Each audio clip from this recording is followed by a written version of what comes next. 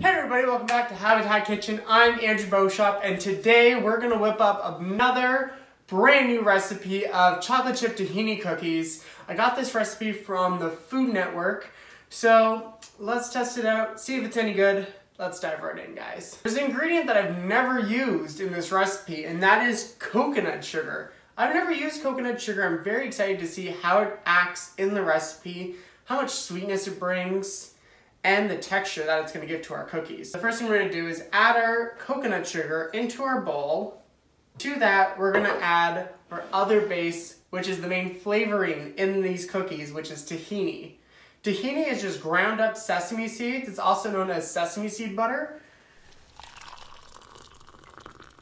You're going to get all that deliciousness in there.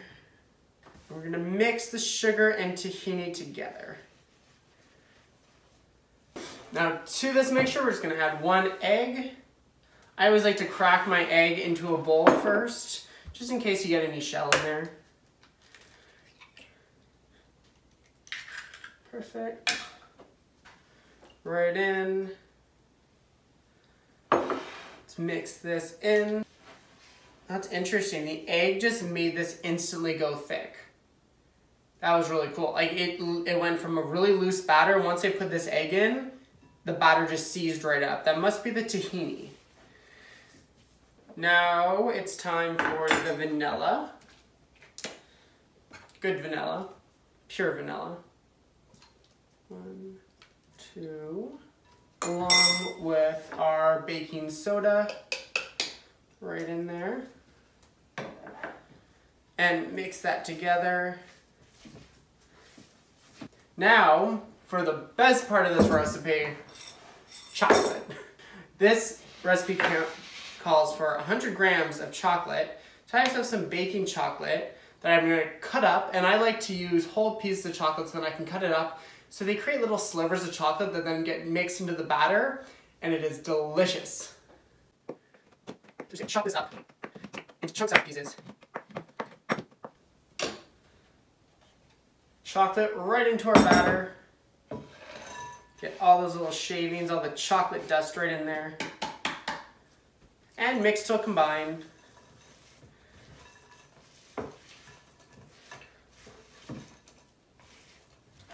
We're going to scoop these onto our tray using a tablespoon.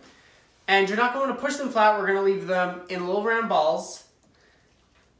And then we're going to top them with just a little bit of coarse sea salt. So 1 tablespoon, I'm just going to take it, roll it into a ball. So put them down. It's one thing I'm noticing about this recipe. There's a lot of oil in this bowl. My hands are very oily. And it says to space them about 3 inches apart, so they're going to spread a lot. I'm not going to judge this just yet because, hey, you never know. Maybe they're going to be the best thing I've ever eaten. That's alright. The chocolate will save the day. Chocolate saves everything. Chocolate's good in anything. That's right, Emily. Chocolate's good in anything. You want to do a little cameo shot there? So maybe say hello to everybody? Hi guys. Now, I don't want to put any more on this tray because I'm afraid they're going to spread out and touch each other. So I'm going to wash my hands and then I'm going to come back to sprinkle the sea salt. Ready? I got some coarse sea salt here. It's actually one of my favorite sea salts to use. And I'm just going to sprinkle a little bit on each cookie. This should give like a little bit of a crunch along with some good flavor. I'm going to put these in the oven for about 12 minutes until they're done. So fingers crossed, guys. Let's put them in the oven.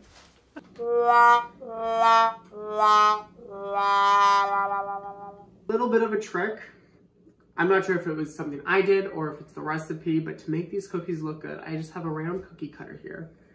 I'm just going to cut off those crispy ends and twist them because now we have a cookie that looks normal.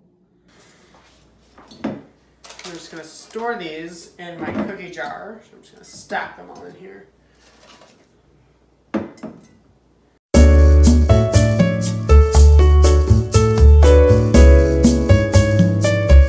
I got them all in the cookie jar, but now it's actually time to take one out and eat it.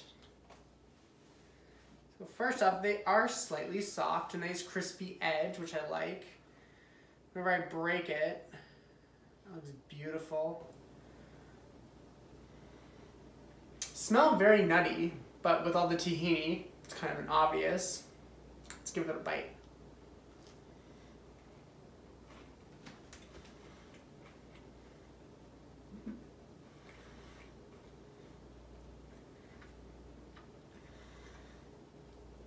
These are very pleasant. Wow. The texture is great. It's kind of crumbly, nice and chewy. But these are a success to me. I think these are great. And especially for getting this many cookies and only adding a half a cup of sugar, I'm very happy. So that makes them low sugar and gluten-free. And the dark chocolate adds a great pop of flavor along with that nuttiness. Obviously, nuttiness and chocolate go fabulous together. And then you get a little bit of crunch from the sea salt, the flaky sea salt on top. These are great. Thank you guys for watching. I think this recipe was a complete success. These cookies are very good. And they're also really nutty, which I really like. Don't forget to like and subscribe, share this video with your friends, and don't forget to come back next week. Till next time, guys, stay hungry.